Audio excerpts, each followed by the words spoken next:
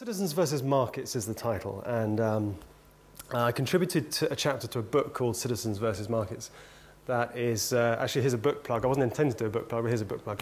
Coming out this month, a book by Routledge, and it was exploring the reactions of civil society to the financial crisis. And really I was going to explore, has anything 5 years after the collapse of Lehman Brothers, really changed in the economy? And if not, why not, and what else could we do? And I've set it up as this battle between citizens and markets, which is something which not everybody would necessarily accept, but I'm going to explore that as well. So we start with a very reasonable question from a person who you will recognise. She famously asked, the Queen famously asked, when she opened a new building at the London School of Economics a year after the crash. So if these things were so large, how come everyone missed them? Now, the great brains at the London School of Economics took a little while to think about that. And they came up with this answer, which I'll read out for those that can't necessarily see it. Everyone seemed to be doing their job properly on its own merit. And according to standard measures of success, they were often doing it well. The failure was to see how collectively this added up to a series of interconnected imbalances over which no single authority had jurisdiction. Are you all feeling better now about that? So very pleased that, by the way, I've got a master's degree from the London School of Economics. But luckily, I now understand the master's in economics as taught here, which is a proper master's in economics.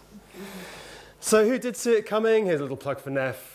Removing controls over the finance sector paved the way for its rise to dominance. Financial institutions, we contend, no longer act as servants to the real economy, but as its masters. There will be a collapse in the credit system in the rich world, led by the United States, in which case the probability of a financial crisis rises appreciably, said the New Economics Foundation in 2003.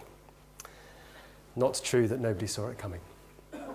There are, in fact, a number of economists. In fact, somebody wrote a book that identified 7 or 8 economists who all, by having an understanding of alternative systems of economic thought, could see that there was a massive financial crash on the horizon. Steve Keen, Australian economist, famously one of them, and there were others.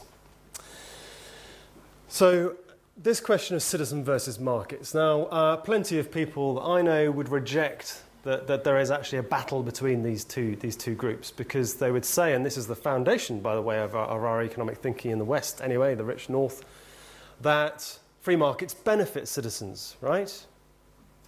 Right? Everybody agree with that? Sort of. Sort of is a good answer. That's a very good economist's answer, actually, sort of. But I think that what I'm trying to get at here is that I think we've got a very sterile debate, and this is my sort of proof. We've got a very sterile debate about the nature of capitalism after the crisis, because when people attempted to challenge the status quo, to challenge capitalism, most recently Russell Brand, for those of you that have seen the interview on Newsnight, immediately the challenge comes back, well, what is it that you'll put in its place? And pretty quickly we get down to this, oh my God, communism, we can't have communism, so therefore we've got to stick with what we've got, right? And this is the famous Daily Mail article that tore into Ed Miliband, leader of the opposition's father, saying that he hated Britain because he was a prominent Marxist theorist. I think that's a level of incredible hysteria that has got in the way of a sensible debate about economics. But we're going to have a sensible debate about economics tonight, so that's all right. And I'm not going to rake over the ashes of the crisis, the financial crisis and the crash, but here's just a little interesting factoid that we trot out in presentations now and again that surprises people. So public spending, as in government spending, in the periphery countries that got into trouble, Portugal, Ireland, Spain, were all lower than Germany. Does that surprise any of you? I mean, you might all be very economically literate and know this, but you see, the way they've been painted, those economies, is as profligate, waste, incredible government waste, everybody's on these hugely generous salaries in the public sector, nobody pays any taxes. No, public spending in all those economies was lower than in Germany. And all of those economies, which are sort of, painted as economic sort of basket cases that were having to kind of bailed out by the rich economies, all had higher productivity growth than the German economy in the 8 years up to the crisis. And I just sort of mention that really as an illustration of how the narrative around the economic crisis and aftermath is not always, I would suggest, very representative of the facts. Here's a reason why. I mean, this is probably as rude as I'm going to get about current institutions, given the sort of, corporate devil there. But anyway, there's no doubt that in what I look at, so I'm the head of the Finance and Business Programme at NEF, looking into reform of the financial system and of business, and particularly the City of London. It has to be recognised that one reason why you might not have seen significant reform to the economy after 2008 is quite simply that there are very powerful vested interests that want to protect the status quo. And we'll all be familiar with the way that, for example, multinational companies will play governments off against each other, and this is the problem, with tax. If you tax us, then we're going to relocate. If you regulate us in a way we don't like, we'll move to another country. This actually is very unfair to another business constituency, small and medium businesses, who are unfairly unable to compete properly. Corporate lobbying is a huge problem in the US. It's, I would say, not an insignificant problem here. There was actually an IMF paper, the International Monetary Fund, that studied financial lobbying in the lead up to the financial crisis, lobbying by financial firms, and it found two very interesting things. The first is that the expenditure on lobbying was quite correlated to the which regulations got passed through Congress. And the second thing they discovered is that those individual firms that spent the most on lobbying were the ones that took the most risks in the run-up, the most speculative, most financially risky in the run-up to the crisis. These are issues that I'd suggest we haven't even begun to address. So this is why I quite like this quote. Financial markets are still in charge. And this was James Carneville, advisor to President Clinton. When asked about, he'd been talking about reincarnation, he said, well, if there is reincarnation, I always just thought I'd like to come back as Muhammad Ali or something, but now I want to come back as the bond market because you can intimidate everybody. So has there been any real reform to the economic system since 2008? Okay, let's have a straw poll. Does anybody think there has? Any takers for there has been any significant? So no takers for there's been significant. Maybe that's a bit unfair peer pressure. You can tell me afterwards if you think that there has been. Well, my own view would be roughly summed up by this.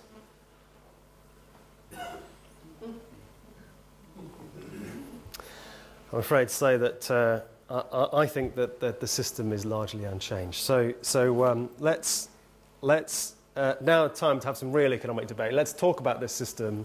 Let's get beyond the old left and right arguments. The Cold War is over. Communism's gone. This doesn't mean that neoliberalism, the version that we have right now in the West, is the only or the best system of a market economy. And I'm going to sort of run through the problems that are inherent in that system, and I'm going to suggest that the current economic system can't really even solve those problems. So, therefore, suggesting how it might have to change in order to solve those problems. And then we can have a discussion about it and see what you all think. So, why do we need a transition to new economics? Well, there are various reasons. And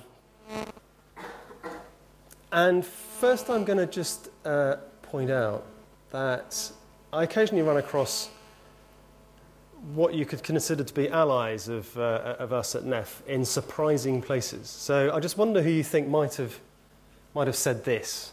Resource constraints will at best increase energy and commodity prices over the next century, and at worst trigger a long-term decline in the global economy and civil unrest.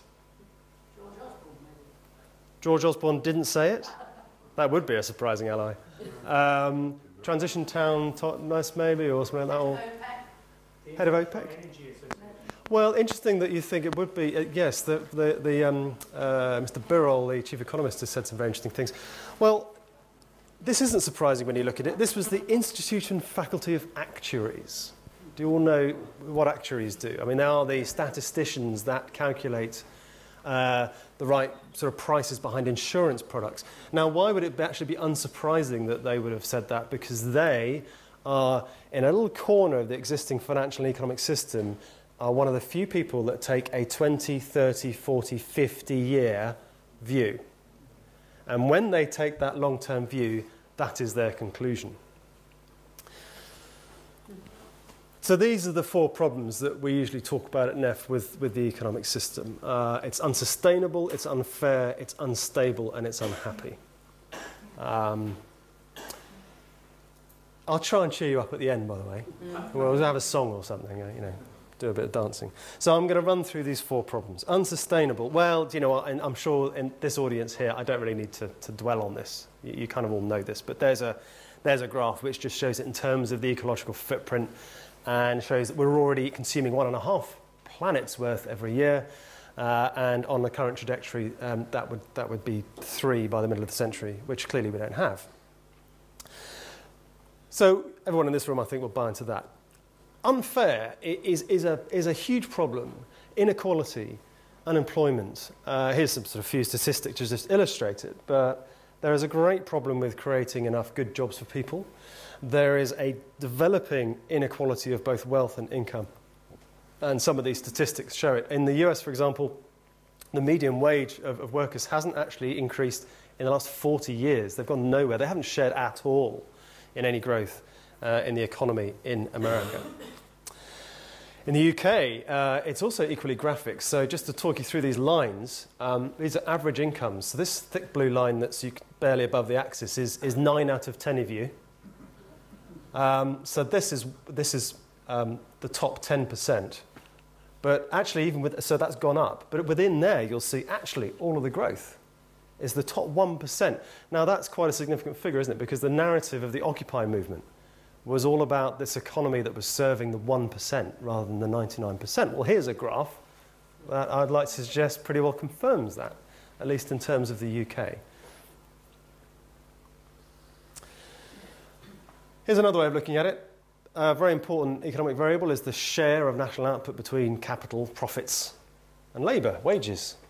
And look what's happened to that since that's 1955 that period is running from, up until 2005. And of course, you'll recognise that this period here is the 70s running into the 80s. That is the period when what we now call sort of neoliberalism, as a sort of political economic set of prescriptions, was applied around the world, starting in the UK and the US.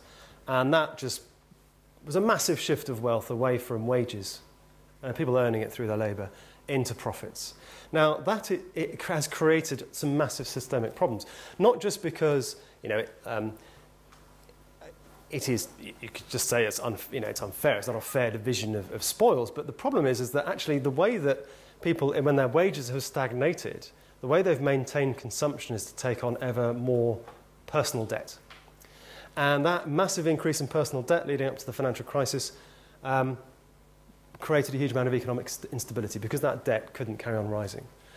So it's an unstable economy, it's unfair. It also, increasing levels of debt. There's loads of evidence that shows that there's one of the worst factors for your sort of personal well-being is the level of indebtedness that you're in.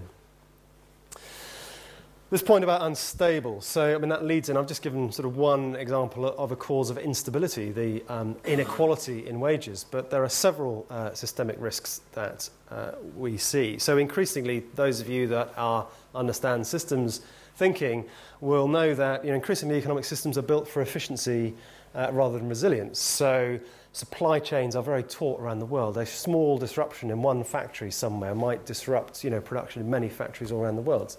And this could, of course, be incredibly inhumane if you think about supposed efficiency in agriculture and what that means for the treatment of livestock, for example. But that is something that's coming home to roost because we have systems that are very prone to sort of negative downturns with the slightest economic shock. The systemic financial risk we'll touch on later, but we've already discovered it. We've lived through it. It happened in 2008. And this is really an unstable financial system that is vulnerable to huge flows of capital moving rapidly across borders around the world. That hasn't been constrained in any way. And neither has the current money system that relies on banks to create money when they lend, the credit-based, debt-based money system. Very unstable, although understanding of that is improving. And then we've still, the euro crisis hasn't gone away. We haven't heard much about it in the headlines, but I'm regularly sort of hearing people talking about European banks still being very vulnerable to a potential collapse because the euro crisis still isn't solved. And those chronic imbalances, not least between China and the US, for example. I mean, we've now got the fiscal cliff that we get used to living with, in the US, where we all sit there wondering whether or not it's going to default on its debt and bring the financial system down with it. So we've got a global economy that is incredibly unstable. And then the final one was unhappy. I'm only going to give you one chart on this, but Neff does a lot of work on the concept of well-being and has been a long advocate of GDP not being a very good measure of progress. It measures production, but it doesn't measure progress. Point made very well by Schumacher. And in the UK, for example, we can say there isn't really any correlation between constantly increasing consumption. It doesn't make you more satisfied. It doesn't improve your life satisfaction. It should be said, that's beyond a certain level. When you look at these graphs, there is a certain level of consumption of material basic needs that have to be met. And a lot of the world still hasn't met that. So they need growth in consumption and production. But we sure as hell don't in the UK if life satisfaction is what we're about. So, can the current economic system solve these four problems? Let's have a think about that. Well, no, it can't, and there's 5 reasons why. Okay, there's 5 fundamental flaws with economics as we currently have it. Market prices are always wrong. I'll explain that in a minute. We confuse ends with, well, I'll go through each of these. We confuse ends with means. It's a very odd view of human behaviour that economists have. Economists don't like to talk about laws of thermodynamics. They get in, you don't want to contemplate those because they upset a few things. So, in fact, most of them don't even understand the laws of thermodynamics, which means they carry on happily ignoring them. And it misunderstands money. So what do I mean by market prices are always wrong? Well, let's talk about apples. So anybody who's done some economics may have come across this concept of externalities. What does that mean? It means that there are lots of impacts from production and consumption that are external to the market. They are not reflected in the price. They may be social impacts, they may be pollution being the classic case, costs that are imposed on other people from that market activity that are not reflected in the prices. That means that the outcome of that market is not a good one for society. It means it is suboptimal, to use some economics jargon. It means that we have got, the economy can settle in a pattern which is consistently harming society and the environment because the prices are wrong.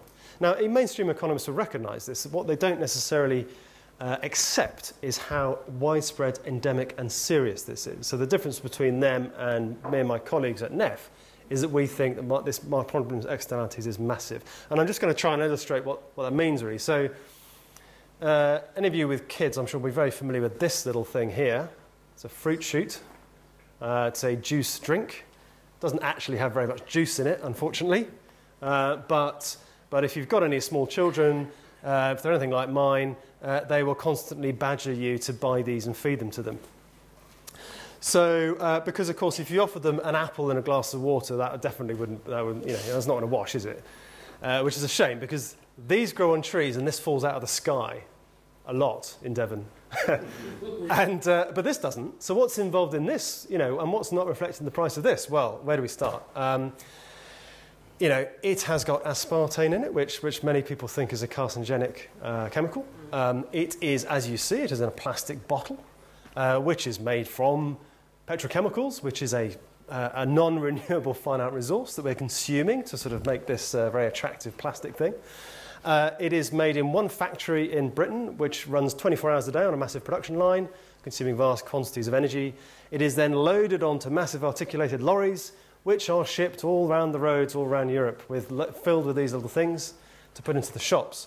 When they're in the shops, you will find that your darling young children have been marketed to, probably in the UK, fairly mercilessly with TV advertising, with social media, with all sorts of things which are sort of inducing young children who really shouldn't be subjected to this sort of thing, in my view, to pester their parents to buy it.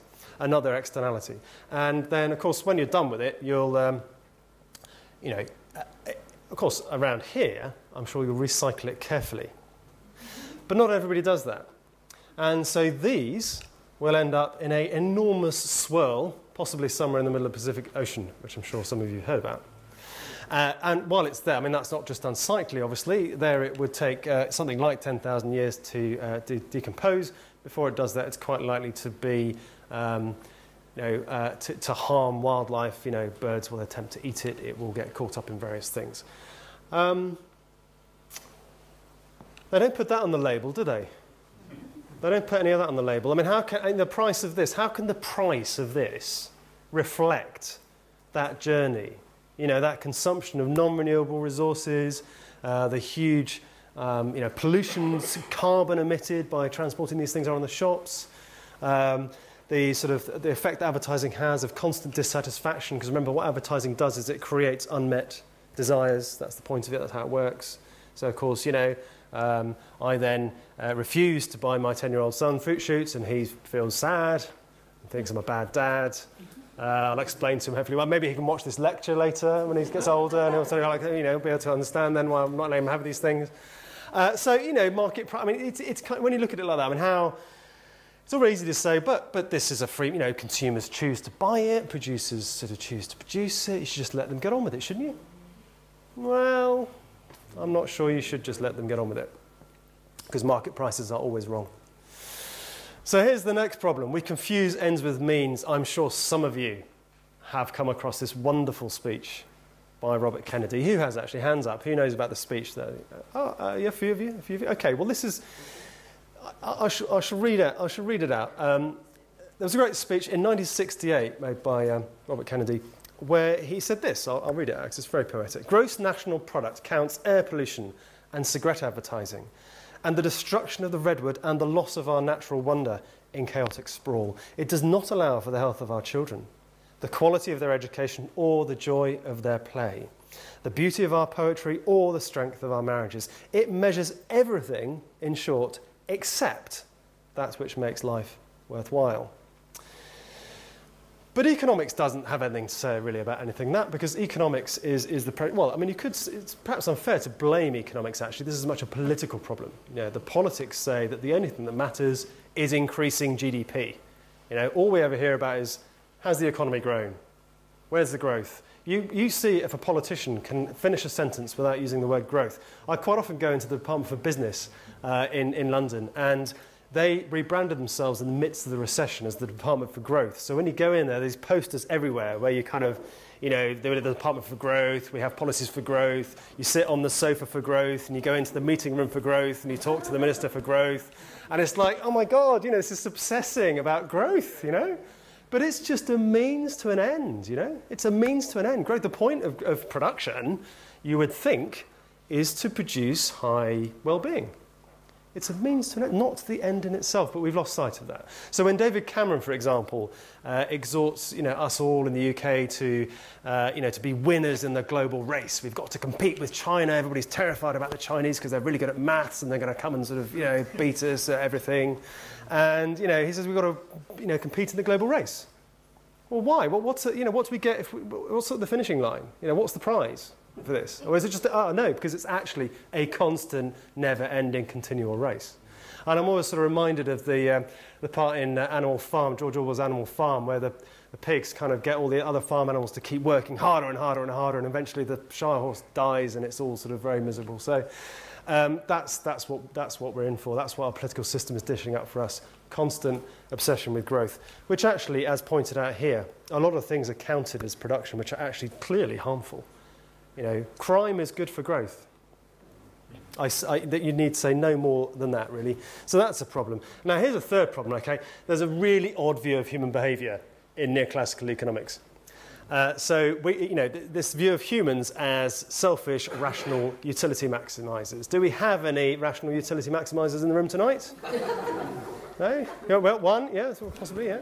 Well, I have been known to do the odd spreadsheet comparing prices and qualities of a consumer durable, Just this is sort of, according to economists, that's the sort of thing that you do every day when you walk out of the house. And actually, there was a great, in a book by Steve Keen called Debunking Economics, he has this passage where, you know, they worked out that if people really did make these decisions, constantly sort of making these rational decisions, comparing price and quality, what am I going to buy? If you went into a supermarket, right, you'd have to take a supercomputer with you. Because you can't, that's not how people work. They just buy the same. If they bought something last week and it was okay, they just buy that again, you pick that off the shelf and you can fill your trolley and off you go, you know. There are all sorts of ways we can understand human behaviour that's a lot more sophisticated than this. But unfortunately, this has very interesting effects, this view of human behaviour. And here they are. And there have been lots of psychological research into what happens to economics students. Altruistic values drop among economic majors. I'm sure that people on the MA in transition economics are excluded from this. Economics students stay selfish even though their peers become more cooperative. So there are lots of scenarios where you play these prisoner's dilemma type games where if you all cooperate, then the outcome is great for everybody. But if one of you sort of reneges on the other, then the outcome is terrible for everybody. So the economists always cheat. You know, they always sort of, you know, because that's what they think, that's what they're being taught. Actually, human behaviour is like. Well, it's unproven whether it's self-selected that economists, you know, want to study economics because they have this view of human behaviour or studying economics. I think that's unproven. So after taking economics, students actually think that everybody else is also selfish, and that's what they'll expect of other people. But worst of all, and I should have given you this health warning before I started this presentation, just thinking about economics can make us less caring. Yes, indeed. A lot of the research often, it's not just economics majors, they do MBA students as well, and it's much the same thing. It's this whole, you know, management theory shares a lot of the sort of same problems. It kind of assumes this rationalist, positivist view of the world that, you know, we're kind of almost like sort of machines, Homo economicus. So you know, if you present the assumptions about human behaviour that economics rests on, and you ask a psychologist or a sociologist or a philosopher or a faith leader, you know, and they'll say, well, that's not a view of human nature. How can you build your models based on that? It's absurd. The inconvenient laws of thermodynamics. Well, this is what this is trying to. This is a traditional. You'll find this in economics textbooks, and basically all it says, well, the economy is a bit like this. You've got households and businesses, firms, and you know, you get this flow of products coming from the businesses to the households who buy them, and then they provide their labour to the businesses, and it all goes around in a circle, and that's all sort of measured. And you know, we have these factors of production: capital, labour, and land. Well, that's all very good, isn't it? Now, the only problem is, it of course assumes no shortage in inputs, and it doesn't really say much about what happens to the outputs. They kind of disappear out of the model somewhere else, you know, maybe a different planet. But unfortunately, no, it's this one. And it just, these things just sort of come into the model from somewhere. You know, it doesn't have a very good account of the planet, which is why you can get away with not understanding the laws of thermodynamics. But, you know, in reality, of course, thermodynamics catches up with you. And there was a Nobel scientist, Raymond Soddy, who actually explained this really well. And he explained it by reference to pig farmers. He imagined two different pig farmers. One is a farmer who has some real pigs, like our farmer here. And the others are virtual pig farmers. So we've got a pair of virtual pig farmers here. And what he said was, you know, the real pig farmers have real pigs. Now, they need to feed them, and they need to clear the waste, and they need to sort of look after them. And actually, there's only so many piglets that a pig can have. So there's a natural limit. You're obeying... Yeah, this guy's obeying the laws of thermodynamics. These guys, well, you know, this wonderful thing called compound interest. You know, money doesn't decay. It's not subject to the laws of thermodynamics. It doesn't rust. It is permanent. And you can create it now. It doesn't even need to sort of be a physical thing, because money is created as a digital, it's just a number, isn't it? So you put compound interest on that, and you're away. So the virtual pig farmers, they set off with their virtual pigs and start breeding them. And, you know, before long, they've got masses of herd of pigs. Fantastic. They've done so much better than the real pig farmer. Of course, the problem is that sooner or later, they want to cash in their virtual pigs because they can't eat those. And at that point, you discovered that the number of virtual pigs has got hugely out of kilter to the number of real pigs. And at that point, the value of virtual pigs collapses. And that is an explanation using pigs of the financial crisis of 2008, where basically we discovered that a lot of products in the financial system were virtual pigs, and they weren't worth anything. And you know, that's a financial system that is disconnected from the laws of thermodynamics. Or as Soddy put it, you know, you cannot permanently pit an absurd human convention such as the spontaneous increment of debt by compound interest against the natural law of the spontaneous decrement of wealth, entropy, second law of thermodynamics. That's what Raymond Soddy said. So, you know, if I was speaking to a classroom of first-year undergraduates at the LSE, who'd been doing they'd be utterly baffled. They wouldn't really understand what the hell I'm talking about here. They wouldn't know, you know, what the laws of thermodynamics were. But I would suggest to you that it's quite important to understand that if you're going to have any economics that means anything in the real world. And here's the final one, quite close to my heart, obviously, misunderstanding money. So this kind of gets back to answering the Queen's question right at the beginning. Why didn't anybody see it coming? One of the main reasons is mainstream economics doesn't have a proper understanding of money. It doesn't understand that it's created by the banking system. For those of you who are not familiar with that phenomenon, our book, Where Does Money Come From?, is available now on Kobo and by post. But the banking system does create money, and it can create unlimited quantities of it pretty well. Money isn't metal, it is trust inscribed, says Neil Ferguson, who's a historian. And actually, this is a Bernard Lyotard quote, actually, but also the way that we describe it in NEF. Money is actually a social relationship. Now, that's a very positive thing, because that gives us some solutions that we'll talk about later on. But this is, I'm skating over this bit, because it's all quite complex stuff, but there is a problem in neoclassical economics that it doesn't understand where money comes from, which is quite shocking, really, but it doesn't. The model used at the Bank of England to try and predict what's going to happen in the economy and what they should do with interest rates doesn't contain banks in it, and it doesn't contain money, because money is a sort of neutral thing. You don't need to put it in, according to neoclassical models of the economy, which just shows how unhelpful they are. Now a lot of people sort of those that were on the course, who've been doing the course, and have learned this week that there are other ways you can create money. There are other systems. You can have governments that print money and put it into circulation. We've actually sort of started doing this with QE, although it's a little bit different. And a lot of people, us included, are saying, well, the Bank of England's created £375 billion. It's a lot more than that in the US and in Japan.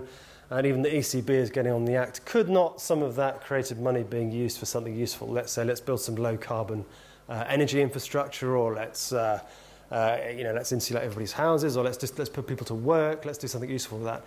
And you'll get this reaction, well, you can't allow governments to get their hands on money creation. You can't let democratically elected governments create money, because they'll create too much of it. They'll spend it unproductively. It'll lead to hyperinflation and the collapse of the banking system, and we'll all end up with this. This is a Zimbabwean note. It's $100 trillion. It's one of the very famous examples of hyperinflation in the modern era. The other one, of course, earlier on was the Weimar Republic of Germany.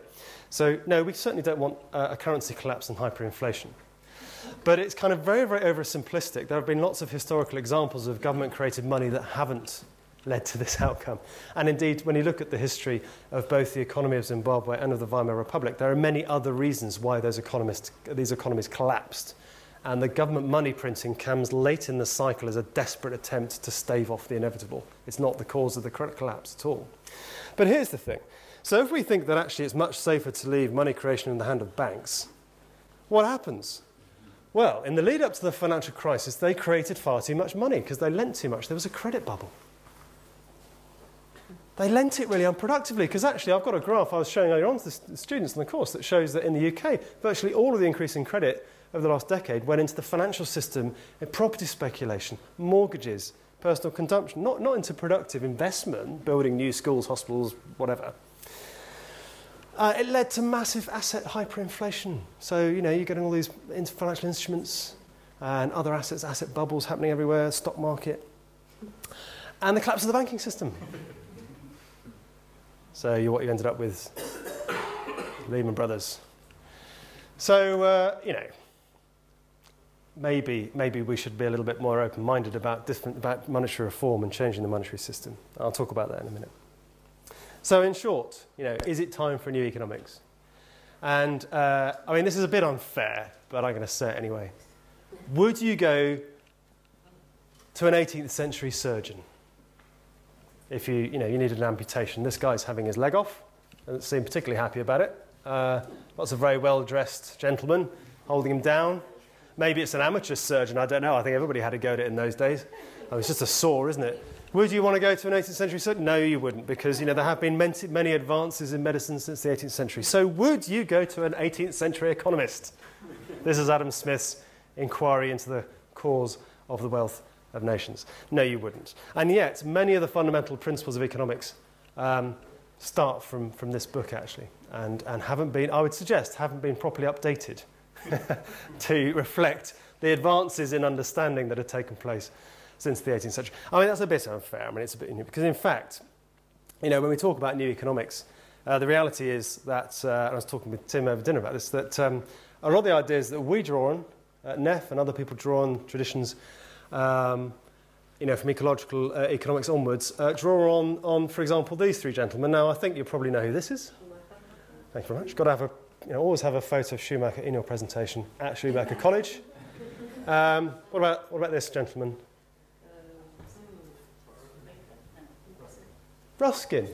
Yes, Ruskin in 1870, I think it was, wrote a book called Unto This Last, and it was he wrote a withering critique of economics. He came out with the quote that there is no wealth but life. He was a sort of early critic of the idea that GDP was important and that economics was missing all that was really good about life.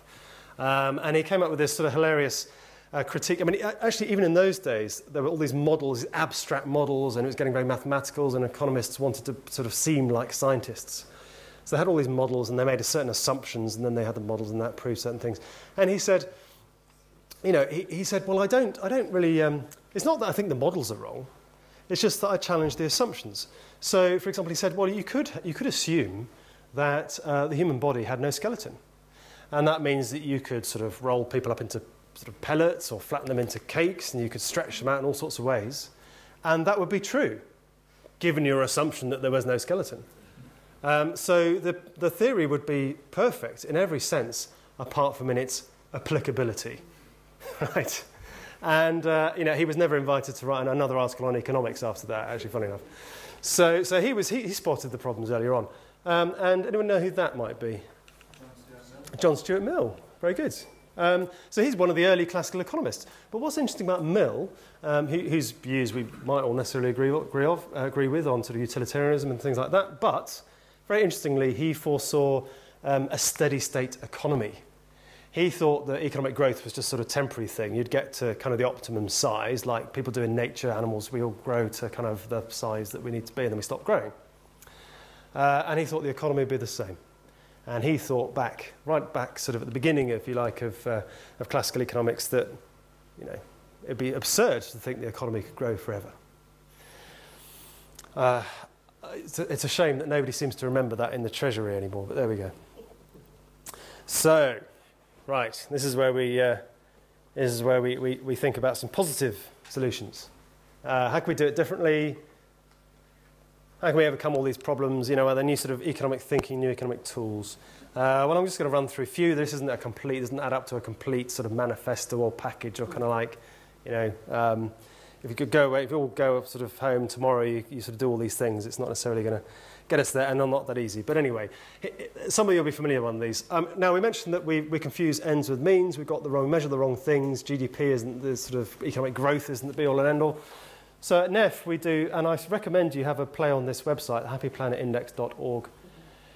We try and introduce different measures of how an economy is performing. Anybody sort of seen this before, the Happy Planet Index? Okay, a couple of people. Well, what it does is you say, well, what is it that we're after? We're after long and happy lives. And bearing in mind that you have to use the data that's out there, so it's quite simplistic. But you take the average life expectancy in a country and you multiply it by the reported life satisfaction. because the UN does these surveys in every country. So you've got these statistics, long and happy lives. That's one number. You then say, well, okay, that's our output from the economy. What's the input? The input is natural resources. It's the ecological footprint. So you take the economy's ecological footprint, and then you can see how much of the planet's resources that economy is having to consume to produce a certain level of human well-being. And Schumacher talked about this. He said our economies are incredibly inefficient. He said a Buddhist economist would find it excessively odd, the idea that you have to consume huge amounts in order to be happy. An efficient state of affairs would be to consume the minimum possible in order to be happy. And so this is kind of getting at that. So what's interesting here is this does not tell you the best place in the world to live or the happiest place. But you will notice that the US is flashing red, has a very inefficient economy. Okay, it does have high life expectancy and actually reasonably high life satisfaction, but boy, does it consume the planet at a rate of knots in order to achieve that. So that gets a red under our system. Now the other red, you'll notice, sub-Saharan Africa. What's the story there? Consuming way below its fair share of the planet. But that's because those economies, or indeed those political systems in some cases, or because of war or various other reasons, including the weather sometimes, it's not producing long and happy lives. So that's a place actually where you'd want to be consuming more of the planet's resources and producing more. So what does, well, Europe's kind of in the middle. It's not as bad, as the US, but it's still, amber, it's not good. South America. Then the green ones. Interestingly, you've got sort of Central America, various economies where they have very good life satisfaction, but they have relative, and that's largely because the social cohesion is very high. Social bonds are still very sort of intact, but they just don't consume a very high amount per head. And these countries would never come top of any normal economist league table, because the US comes at the top, and all the rich companies come at the top. So this is just a different way of challenge. If that's how we measured progress, then the priorities would then look very different, wouldn't they? Because if your aim was to try and get up the top of the league table, the priority in the US would be to cut your consumption of natural resources, and the priority in Africa would be to increase the levels of human well-being. What are the grey areas? Lack of information? I think that's where the statistics weren't collected by the UN. Are there green areas? Sorry? Are there any green areas? Yeah, well, it doesn't come out brilliantly from the. Yeah, there are. I mean, there's an if you go onto the site, actually, there's quite a good infographic that shows, I think it's Venezuela versus the US on all the statistics. But it tends to be small island economies.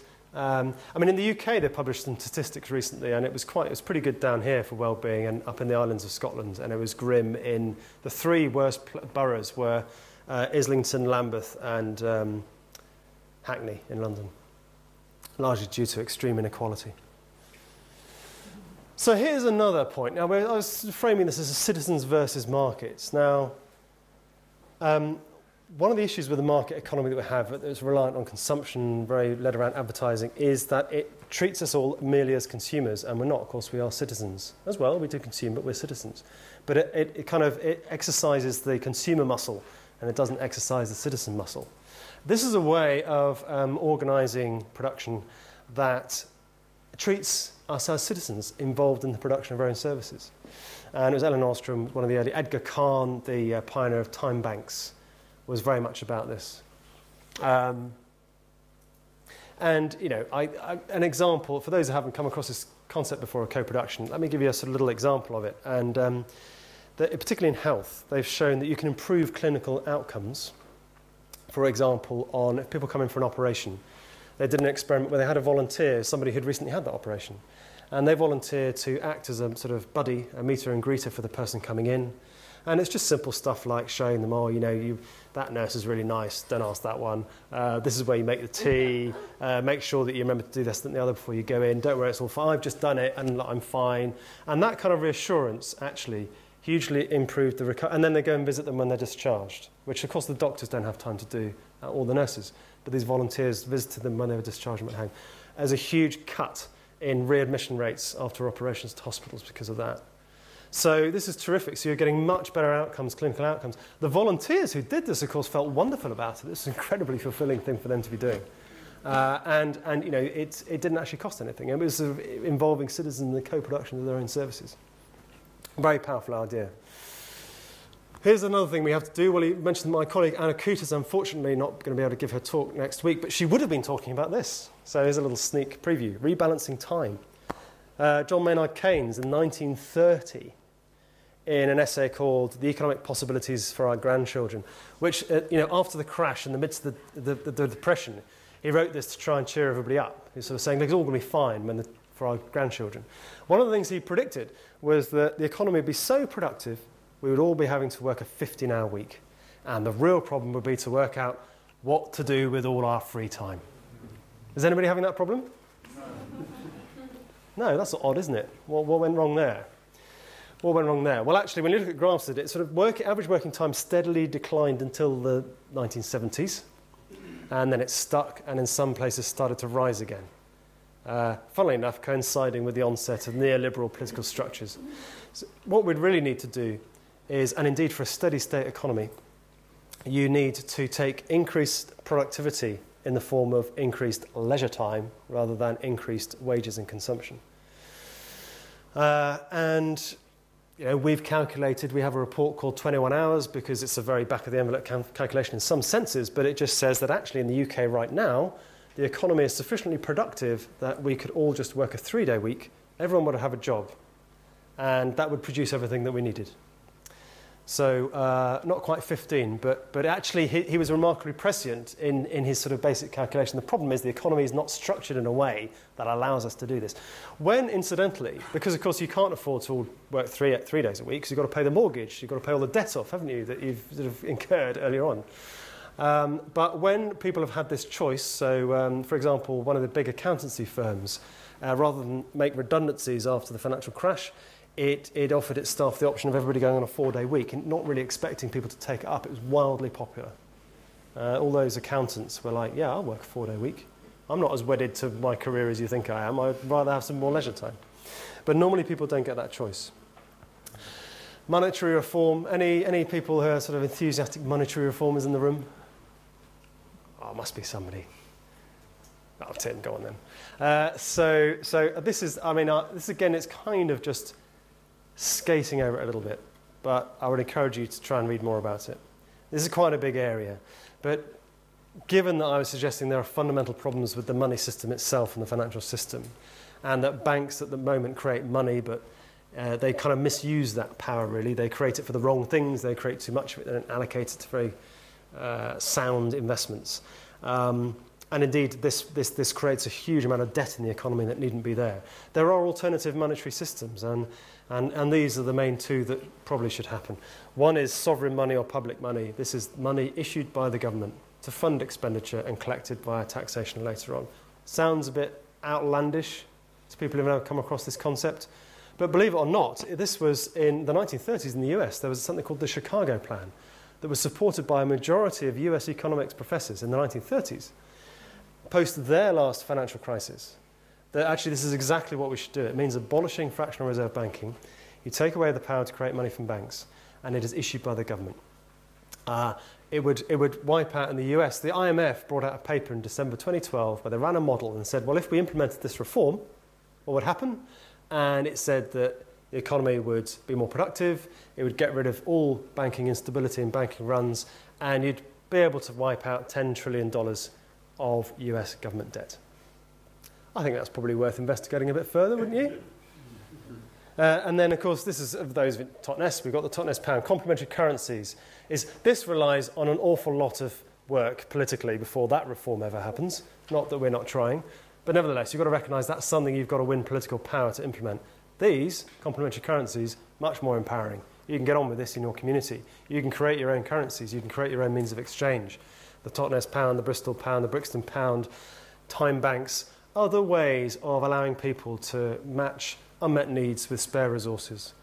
There's an explosion of different sorts of community currencies arising all around the world. I mean, a lot of interest in places that are suffering economic stress, such as Greece and in Spain and Portugal. But also, they can often be sort of useful in areas which, apparently wealthy, but there are still people who are marginalised, and there's still things that need to be done, and you can create these new sorts of currencies. So monetary reform is another key new economics concept and tool that we can use. So there is hope. And if any of that sounds like it might be a bit of a tall order to implement, I always like to end a talk with this quote, if I can, by Oscar Wilde, that says, "A map of the world that does not include utopia is not even worth glancing at." So let's have our map and let's paint utopia on it and let's head there. Thanks very much.